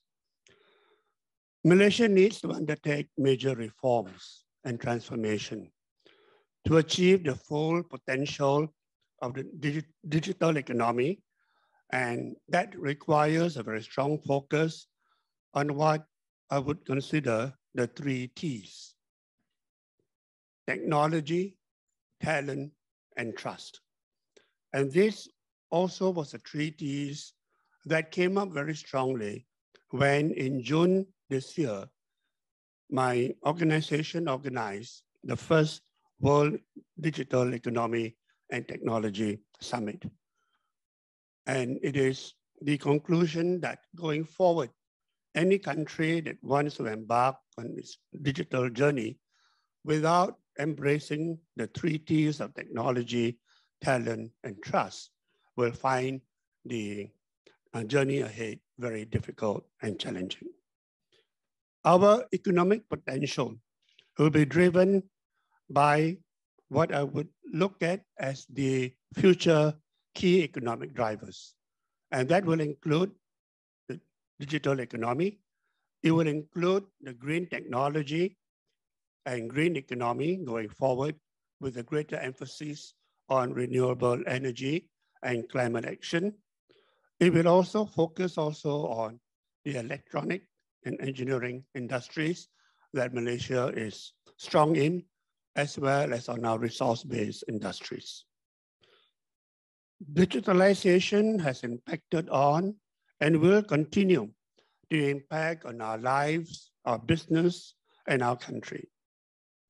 In Japan, the progress of digital transformation has now led to Japan embracing and transforming what they now call Society 5.0. And this is interesting because we are yet to even achieve Industry 4.0 here in Malaysia. And that shows the huge gap that we still have when we are compared to and benchmark against major developed countries like Japan, USA, and China. Hence, we need to be able to scale up very quickly our knowledge, our expertise, our skills, in AI, artificial intelligence, and blockchain, in augmented reality, and the Internet of Things that will be the future drivers of digital growth worldwide. And with an increasingly VUCA world that we live in, volatile, uncertain, complex, and ambiguous world, the VUCA world, we need to be able to address in the immediate short term 2 major economic crises the world is currently facing. The 2 I's crisis, inflation and interest rates. There is also a greater focus on countries embarking on the central bank digital currency, like the digital yuan that is now practiced and implemented in China. More countries will likely to adopt digital currencies going forward, and these will bring a whole lot of challenges for many of our countries and industries and businesses. Being adaptable to change, being adaptable to embrace these new technologies is key for us to succeed. As such, our graduates of all disciplines needs to be future ready. You need to be prepared for the future world and be able to future-proof yourself. Technology changes so fast. We need to keep abreast of the new trends and challenges that we need to face and address going forward. We need to be able to upgrade our own skills, our thinking, and embrace the future competitive world that we are facing right now. We cannot stop learning because knowledge has no end. The need to reskill will continue to be a key imperative and an urgent need for all of us. Let me just share some data that I thought could be useful to bear in mind. According to a publication, E-Economics Southeast Asia, a 2021 report by Google, it was also jointly authored by Temasek and Bain and Company, a leading consulting firm. Malaysia's digital economy is expected to grow to US $35 billion in gross merchandise value by 2025. Malaysia leads the region with 88% or 22 million of our population being digital consumers. At the moment, the digital economy contributes to 22.6% of Malaysia's GDP and will continue to grow to 25.5% of our GDP and create 500,000 jobs by 2025. As we all know, the Malaysian government has recently launched the Malaysian Digital Economy Blueprint, My Digital, to make Malaysia a high-tech nation by 2030. It is very lucrative, therefore, for young people like all of you to be able to develop and enhance multiple skills. Just one skill alone is not sufficient. You need to be multi-skilled to develop multiple skills so that you can be future ready and future-proof yourself for the jobs of the future. The digital revolution in Malaysia is already underway. Right now, 890,000 Malaysian SMEs have adopted e-commerce by 2021. There are 3,000 technology startups in the country right now. 3 startup unicorns, Kasem, AirAsia Digital, and E.co Group have been shown to be success stories here in Malaysia. Malaysia's internet penetration is close to 80% of the population, and access to smartphones is extremely high. I think there are more smartphones in the country than there are a number of people in our country as well. However, according to the UN's International Telecommunications Union, the ITU, only 80% of Malaysians have standard ICT skills. Many of them are young people, like all of you, despite the generalization that Gen Y and Z are digital native. This needs to grow and to be improved upon. What should be done, therefore, to future-proof our younger generation? We need to have public, private, and people partnerships that will be able to look at, one, accelerate the teaching of digital skills and new modules in schools and universities. Two, to promote digital consumers' tools to equip them to use digital payments and e-commerce. We've heard a lot in the last session earlier. Three, to build digital infrastructure. Example, the 5G, the fast fiber optics, mobile broadband, and to enhance internet access to the rural communities, because digital inclusion is a key challenge that we need to address. Fourth, to mainstream science, technology, and innovation so that all sectors of society are able to benefit. And fifth, to develop and foster healthy digital entrepreneurial ecosystem through collaboration between universities, government, entrepreneurs, industry, and civil society. And I think these are the 5 major challenges we need to embrace going forward as a nation. I think we need to be able to ensure that the education system here is reformed and reformed very quickly so that we are able to come up with a new cohort of digital natives that can embrace the digital economy almost immediately. I believe that to be successful in the digital economy, you need to perhaps adopt a 3Ps framework. First P being prepare to make adequate preparation for the digital economy, identify the gaps and how to close these gaps. The second P is planning, where you need to make detailed plans of the resources you need and how you will implement and execute your plan. Third P is promote.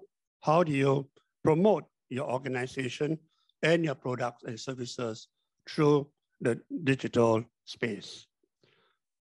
Digitalization, I believe, must also support the Sustainable Development Goals, the SDGs of the UN. We need to use digital technology to advance sustainability and inclusivity. Digitalization, at the end of it all, must benefit all Malaysians, and we must leave no one behind.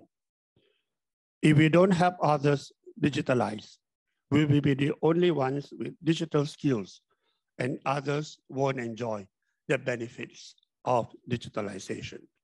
And hence, together as a country, together between government, business, civil society, we need to work together to embrace the various strategies and plans that we have to make us successful as a digital economy. Thank you very much.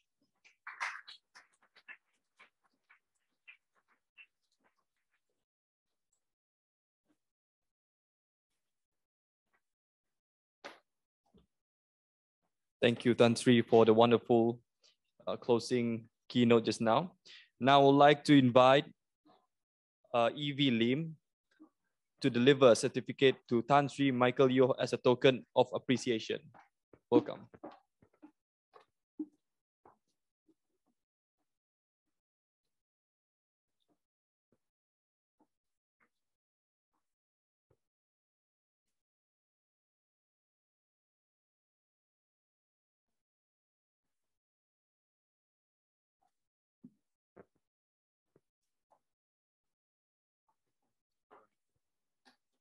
Thank you.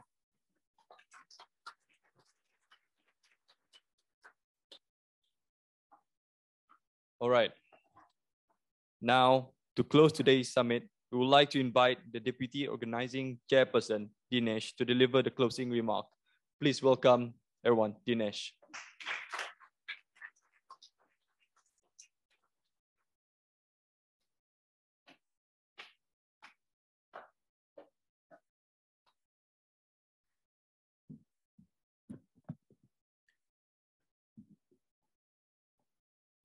All right. Thank you, Hollis. A very good evening to our speakers, VIPs, and participants. I am Dinesh Kumar Thanasekaran, and I am the Deputy Organizing Chairperson of this year's summit. Once again, I would like to thank our venue sponsor, Sunway, our monetary sponsors, Silver Lake, PwC, Project 57, and our in-kind sponsor, My Burger Lab, for allowing us to hold this event.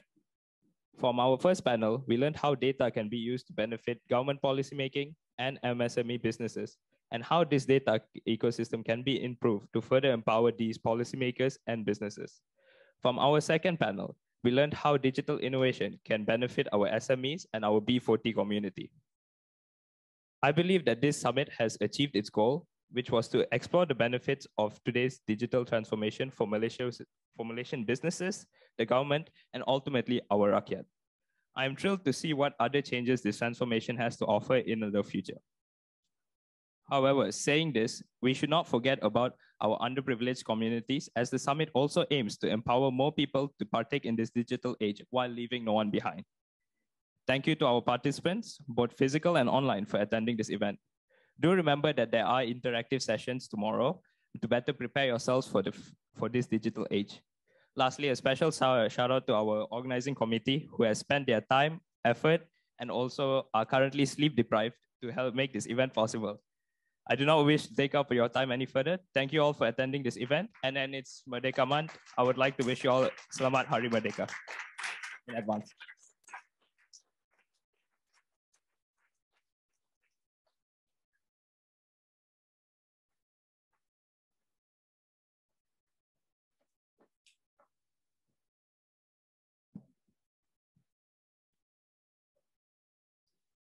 Thank you, Dinesh, for the closing remark.